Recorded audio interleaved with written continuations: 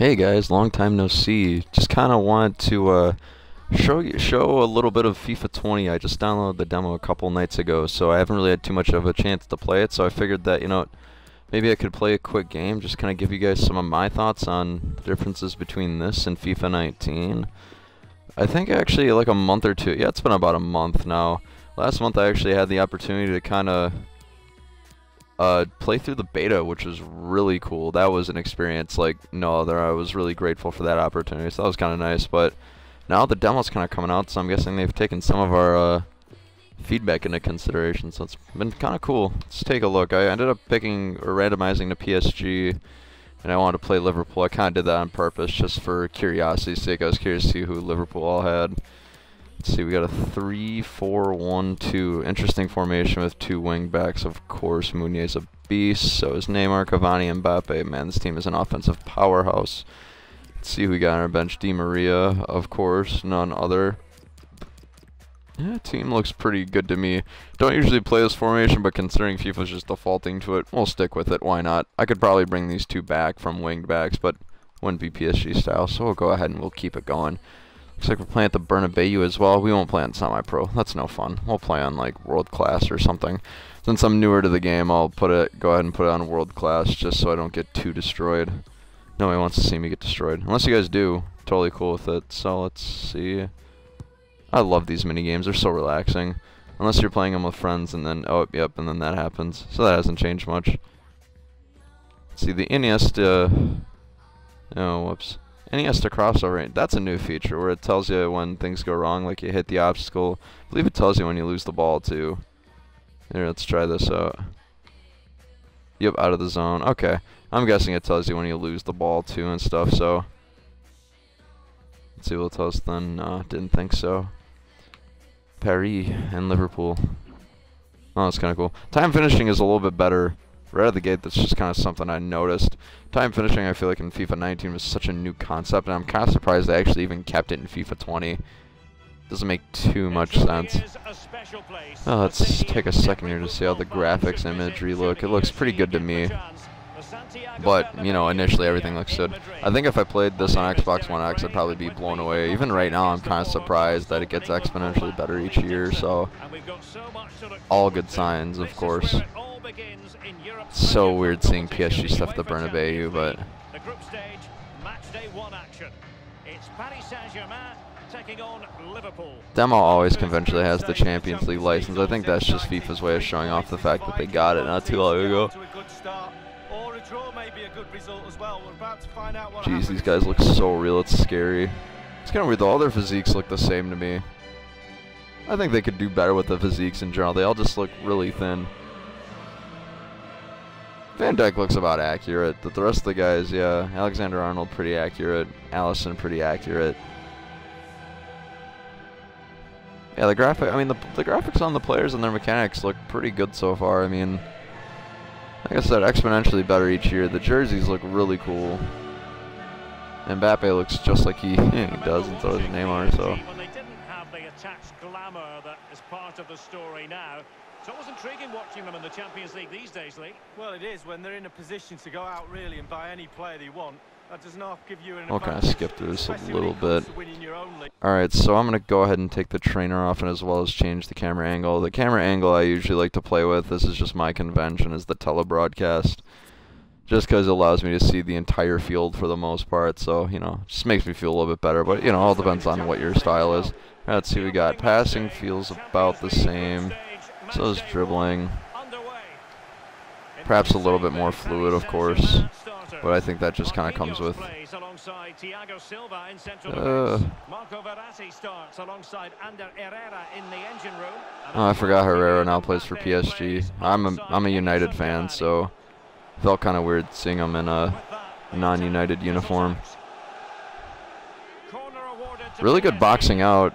Or shielding, I should say. I'm thinking of a basketball term, but I noticed in previous games if you use that left trigger, they usually don't shield in FIFA 19 and FIFA 20 with Cavani. It just kind of shielded off.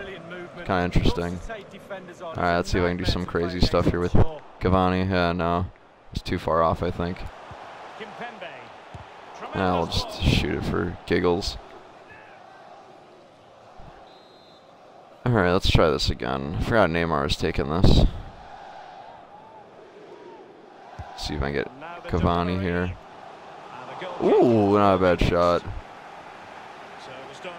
See, I haven't been passing too much yet, so we'll see how that kind of goes. Feels pretty similar in terms of fluidity. Feels pretty similar to the 19.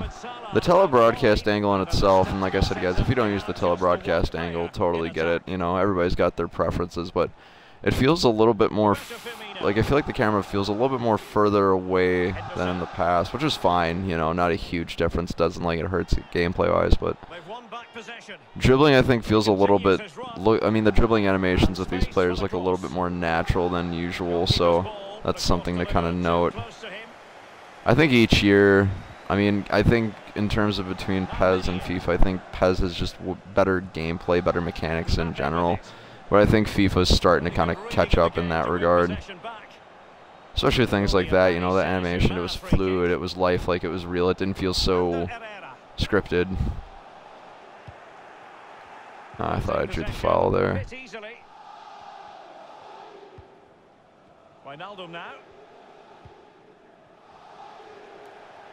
Everything feels a little bit more natural. And the referee has decided to award the free kick to PSG. Verratti now.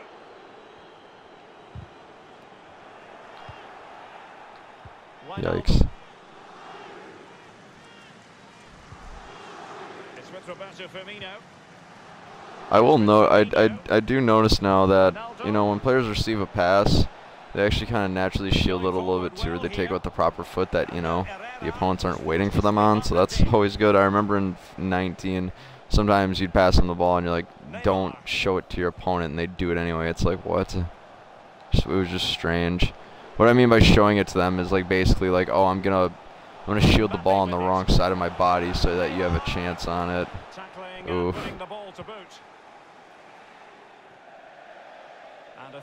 Hey. No, that's another bug that FIFA has not fixed.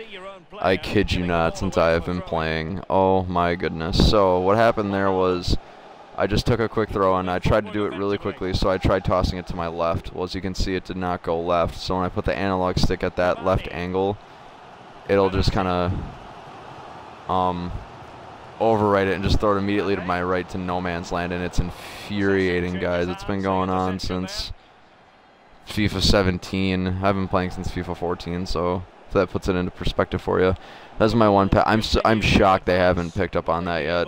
I mean, honestly, it's been years now, and it's just, I don't know if that's like an accidental control that I'm getting, but also that header looked a little bit more real too. Like I said, more realistic movements in general, guys. I'm not going to nitpick them to death because I think you guys can kind of get the idea. If you need more clarification, just let me know. I'm happy to provide it, but yeah, it's like just all the movements in general feel a little bit more authentic, a little bit real. You know, if they have an awkward angle on a ball, they're going to have to travel the right path in order to get rid of that awkward angle and to make the play on the ball that they're looking to make. Doesn't feel faked or rehearsed at all.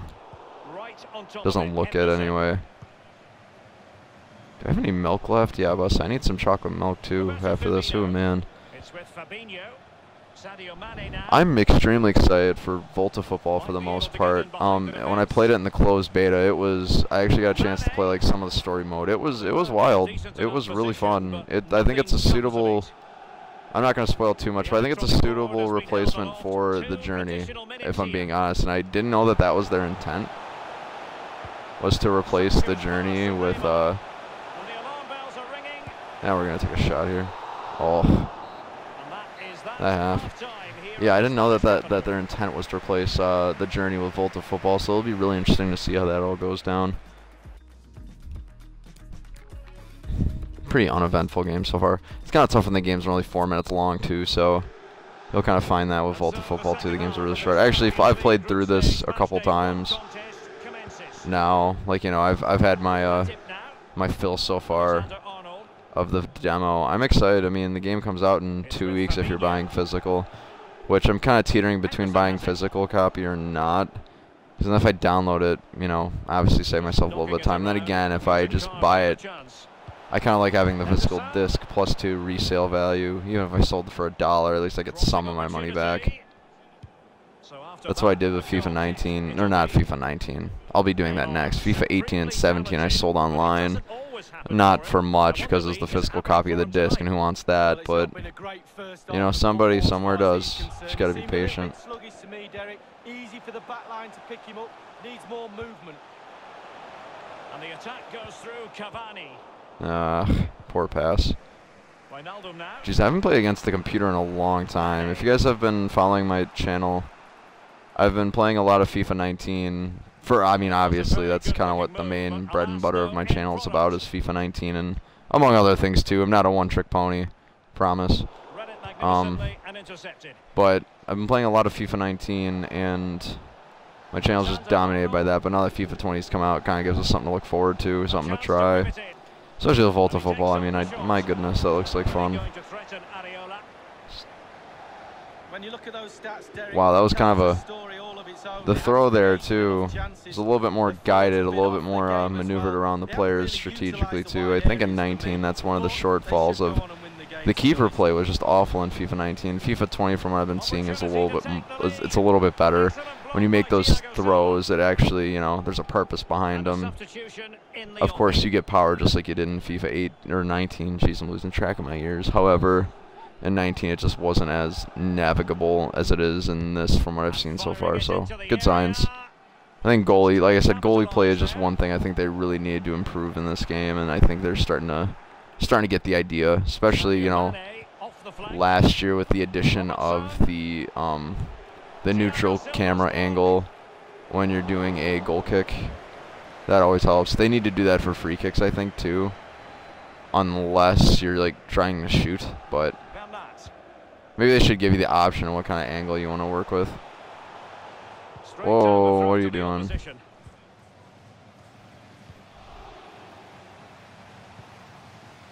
See if I can get a couple lob passes in. Jeez, this is quite a boring game. That's an interesting animation behind. Yeah, offside for sure. No, I'm not taking out Neymar for Draxler. They will now make use of their substitutes bench. Oh boy, mission Joel backwards. Man, I'm getting tired too. Wow, long day today. I'm excited to be here with you guys. Thanks for tuning in. Maybe just giving some thoughts on FIFA 20 from the demo, what we've seen so far. Oh boy. That was weird. Like I said, more realistic movement. Pretty exciting.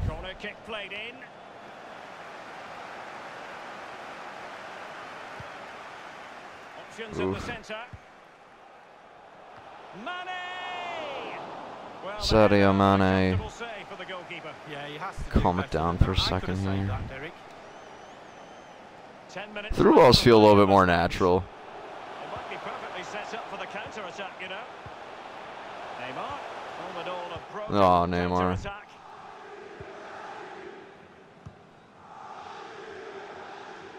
Yeah, see the camera when it adjusts, it kind of hangs back a little bit if you notice. It'll like take a second to sort of adjust and then it'll catch up. 19, it just sticks with you the whole time, which is, I think, a little bit more beneficial. So not really a huge fan of what they've done to telebroadcast, but that's just one man's opinion. Like I said, it doesn't affect gameplay too much anyway, so barely worth mentioning, but, you know, stating facts. A sloppy pass. Liverpool trying to click into an attacking gear with the game level in the closing moments. Well, we get to see what overtime or extra time looks like too, so that'd be kind of cool.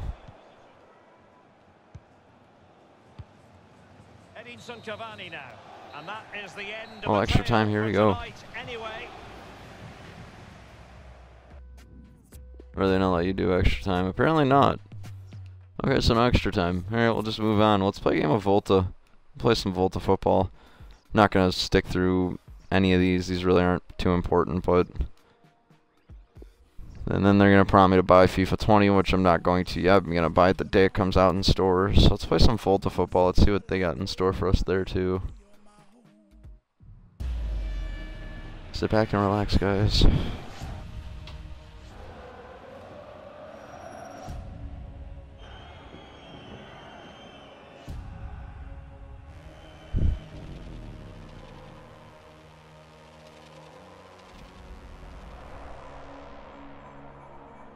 Almost bought a pair of those shoes. Not even like that same exact pair. That is it. Vinicius Jr. I believe it's Vinicius.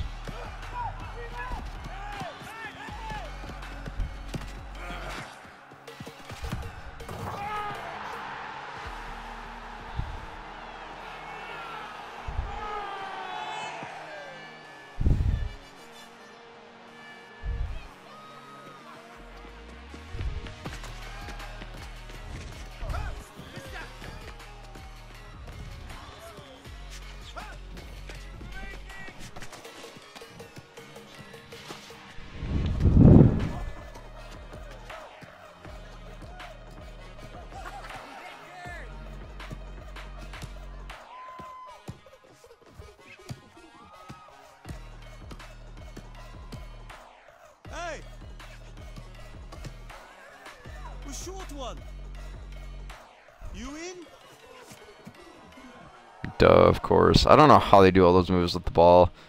I tried that quite a few times, and I just end up kicking myself in the nuts, so there's that.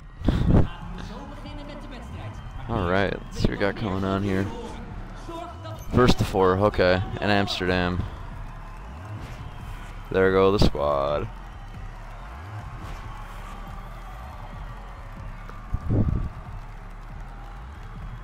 Alright, here we go.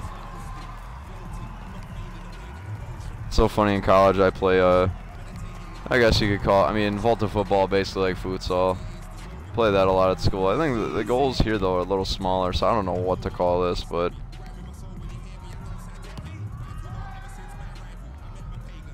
yeah, free kick.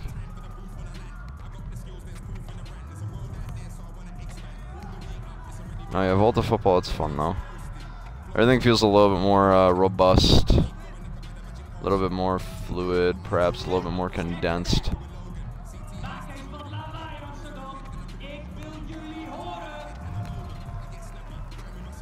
See, the interesting thing about, you know, Volta football like this, or like street ball, everything's got to be a little bit more quick, fluid. Nothing more than a tap is probably a good amount of power for a shot. I just gave it a little tap right there of the B button, but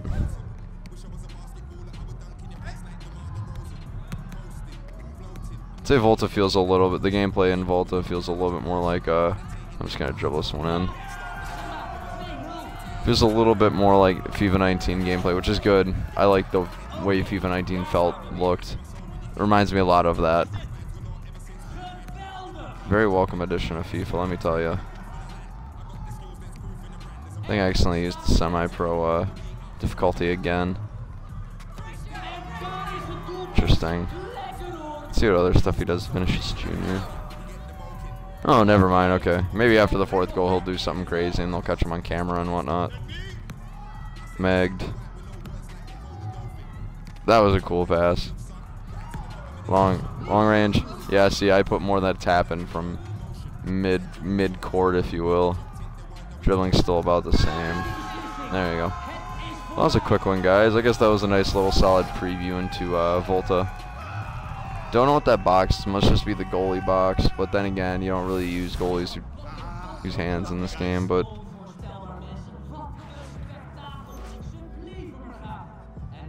not too shabby, guys. Not too shabby. I think I had it on semi-pro ID, which is why it was so easy, but you know, whatever. Just wanted to give you guys a little preview of it. So, overall thoughts. I like it. Not sure if I love it yet. I like it. Very limited functionality in the game, obviously, so far. So, I would say that overall, the movement, the fluidity of the game is better, and it's catching up to PES. I think it's still behind, but the players' mechanics are a little bit more natural. Instead of them facing every ball that's coming at them, they might angle their bodies a little bit to properly adjust to lob balls coming at them so they can knock them down and get them in their direction. Through balls feel a little bit less pronounced, a little bit more subtle. I'd compare that to something as like when between FIFA 18 and 19. In FIFA 19, passing became a lot harder than in 18 because every ball wasn't laser guided. And that's, I think, what they've done to a bigger extent to through balls this time around from 19 to 20.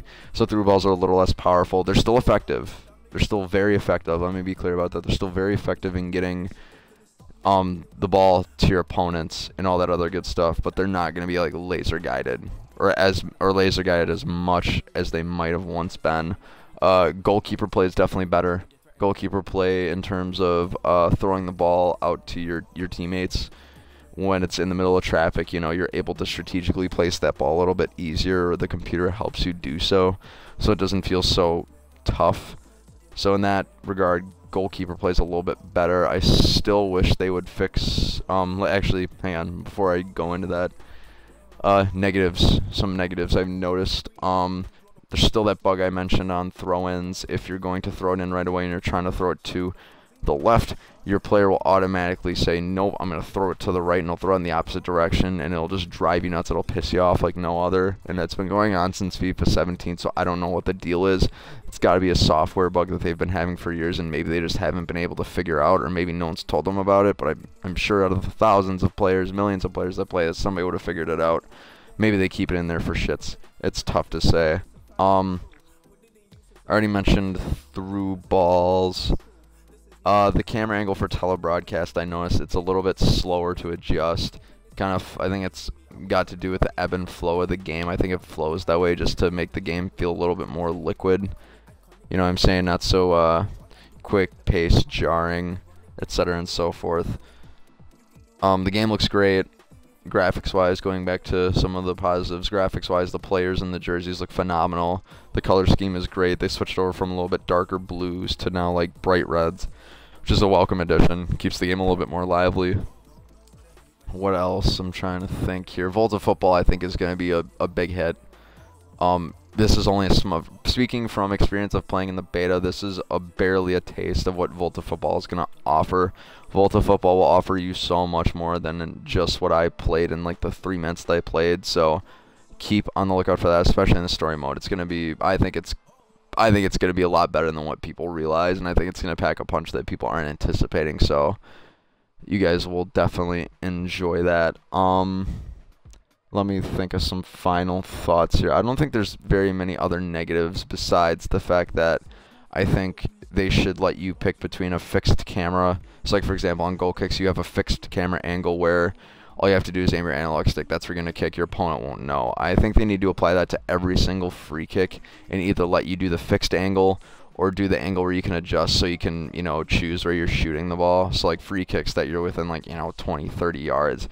You're able to shoot just like normal. However, if you don't, you just want to pass, you're able to switch that camera angle just as if a goal kick was happening and pass it off to one of your teammates. Just one guy's opinion on that, just because it allows for that flexibility between players and such and so forth. So I like all the teams. The positioning for some of the players is quite interesting. Like Neymar is a left winger by trade, but he's a center attacking mid in this lineup. I guess that's just kind of what fits PSG's bill. But one thing I noticed is, let's look at Tottenham for a second when I was playing the other day.